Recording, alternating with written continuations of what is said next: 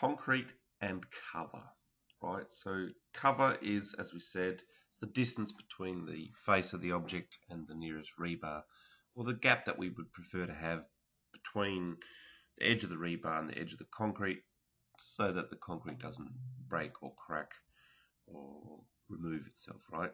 So here under the structures tab, under reinforcement, we click on the little down arrow, and here we have the rebar settings, and these rebar settings are local to your current model. In this particular list, you will see I have all the different sizes that I want to have in here. You can simply add or remove, picking the add and delete button here, or duplicating one of those settings. And essentially what you do is you hit OK, and the list of those covers is now available on all the different objects for choosing.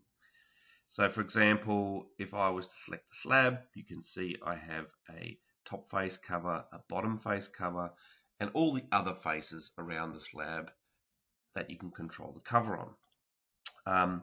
But if I go and look at a column, for example, a column only has the option to change the cover on the other faces. In other words, all the faces of a concrete column are covered by the same setting.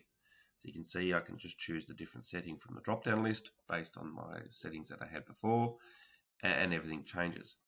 For a concrete beam, for example, it's different again, because here we have a bottom face cover and other faces. So you can see the different elements that we have inside the object give us a different result.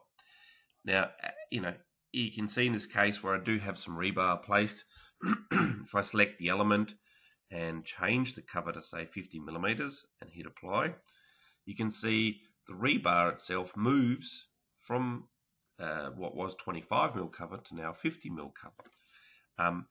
In columns in particular, it's quite interesting because you actually might want to, or even in beams or slabs or whatever, any concrete element, you may want to change the cover based on the face of an object. So there is another option in here to come and select the cover. Again, coming into the structures tab, press the cover option, and I get two selection options here. One is pick by elements and the other one is pick by face. Now obviously, and you can see the green line has appeared here showing us the cover of the object itself. I think if we pan over here, you can see the cover in a bit more detail, right? But essentially what we can do is, obviously by element, when I select it, you can see I get the same options to select the cover.